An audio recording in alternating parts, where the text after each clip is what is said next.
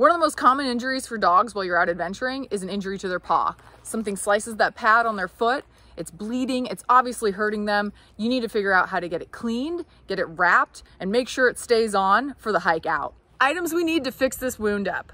We're gonna need to get it clean. I've got an antiseptic towelette. We've got many of those in the first aid kit. I'm gonna grab one of those. I've got a water bottle. We're gonna use that to get it cleaned out. Then we're gonna apply pressure to that. I've got my gauze pad, I've got gauze wrap. Get that pressure on there, that's consistent, and then we're gonna get wrapped. I've got Coban, I've also got duct tape here as well. My dogs like to try and get these wraps off, so I'm gonna make sure to double that down with some duct tape. Then to finish it all off, we've got this sweet homemade dog sling. This is made out of an old sock. We've cut it and fitted it to Eddie before we go out on our adventure. This is something that we practice at home because my dog does not like getting his feet touched. So this is definitely something that we've done over and over again. But this sling will go over the top of everything to help keep it clean, but most importantly, keep it on. As I mentioned, the dogs like to try and chew that off. So this is definitely a key piece for our dogs. An essential for your dog's first aid kit is definitely having a bag of treats with. This is something you can use to reward your dog. They're very interested in what it is you've got going on there, and they won't be as distracted by you fixing their wound. This is a good time to mention that you should always practice this at home with your dogs. If your dog is one that doesn't like his feet touched or doesn't like you cutting his nails, he's really not gonna like you messing around with an injury when he gets one on the trail.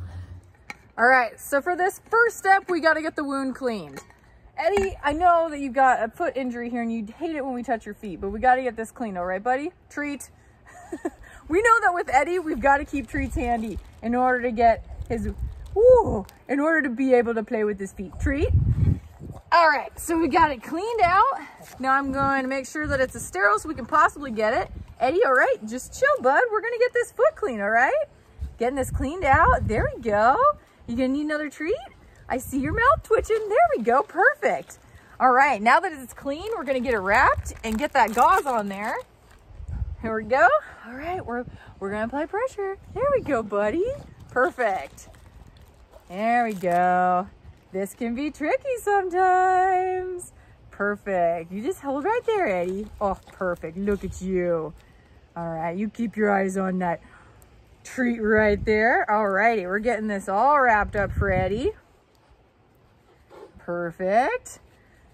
As I mentioned, Eddie really doesn't like having his feet touched, so again, those treats are key. Perfect. Woo! There we go. Mind you that dogs are definitely, when it comes to responding to injuries, you don't know how that may be. So we're definitely doing all we can to make sure Eddie's comfortable with this. Giving him treats, he usually doesn't get this many. All right, you're all wrapped up, pressure's on that. The final step for us, actually, you know what? If we really wanted to make sure it was gonna stay secure, we'd put some duct tape on there as well. When we've been on the trail before, he tries to get it off. So making sure that it's fully secured is definitely a plus for us, but we're gonna get his sling on here. Again, this is made from an old sock. It's cut perfectly to fit Eddie, just in case it's needed. And we make sure to put it in that first aid kit. Awesome. There you go. Oh, hey, bud. Your scarf's in the way. No time for decoration. Not when you're hurt. Perfect. We snuggle that on right there. This is something he's used to. He's worn it around the house before. He walks a little funny when he first gets on the ground, but he's used to it. There you go, bud. How does that feel? All right. There it is. Come on.